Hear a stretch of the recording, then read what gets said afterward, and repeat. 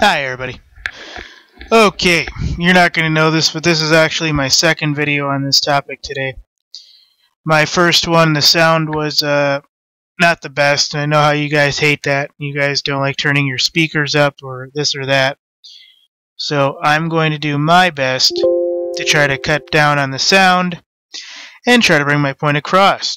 Okay, so Cruz was in Nevada, and he was talking about how if and when he becomes president, how he's going to return the Nevada's land back to the people who actually own the land, and basically favored some anti-government rhetoric and activism thereof.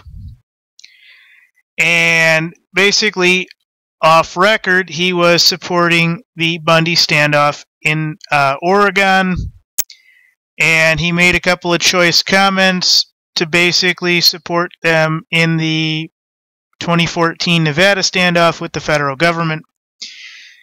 So I don't know exactly who I'm going to vote for. I don't even know if this guy's in the top 3 yet.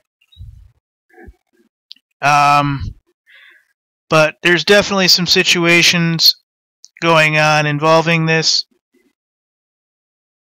Ted Cruz's campaign backers are aligning the Republican presidential candidate with political cause of Nevada's infamous and recently jailed ranchers Clive and Bundy, Amon and Ryan, harnessing the same anti-government fever that fueled the armed standoff with neighboring Oregon.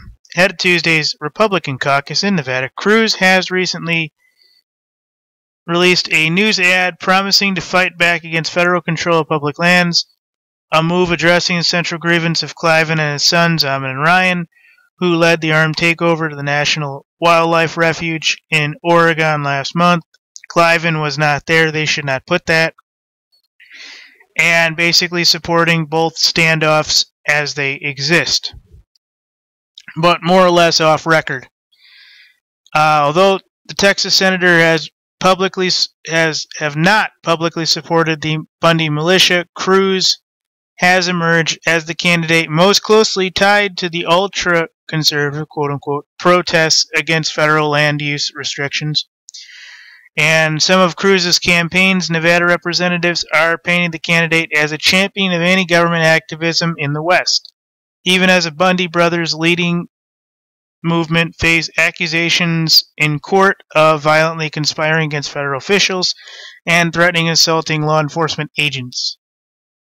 The most direct link between Cruz and the Bundys is Nevada Assemblywoman Michelle Fiore, which we know her from probably the last film, or the last upload of the, what was it, Off My Base, or Defend My Base, or whatever it was on YouTube. I apologize, folks. But she was basically talking the last couple of guys out, and last one said he was going to come out shooting and he was going to kill himself and all that other stuff. And Fiore kind of was there to champion him on and say, no, no, no, you can't do that. If you do that, your cause is lost. How is that going to look for the rest of these guys that already turned themselves in? So anyways, she's working with Cruz and its leadership team in key swing states, and the most outspoken elected official defending the armed militia in Oregon, quote-unquote, supposedly. So,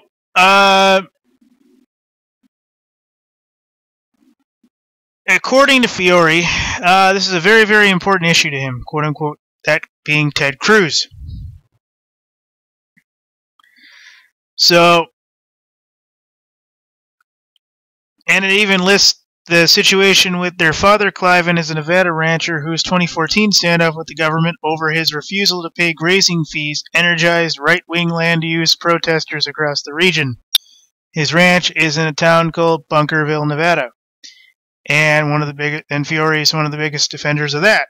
So it goes on and on and on about Ted Cruz, Michelle, one thing versus another, and the Bundys. So I mean, this is probably very close to, I would say, better part of 4 or 5 good pages of information. But basically, Ted Cruz spoke in a campaign rally in Las Vegas. Cruz is being painted as a champion of anti-government activism in the West. This is coming from The Guardian. You can kind of take this one way or another. You know, when you are in those areas where that stuff is necessarily fresh, you do kind of want to swing toward the voters who would stand up for that, who would champion for that. So I don't know whether or not this guy is going to talk or walk the walk after he gets in the White House, if he ever does.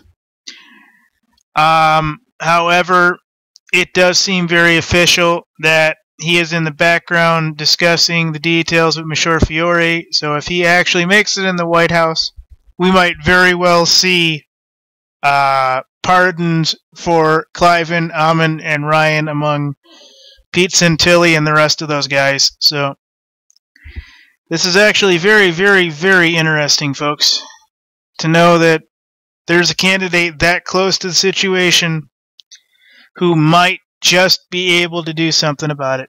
Thanks.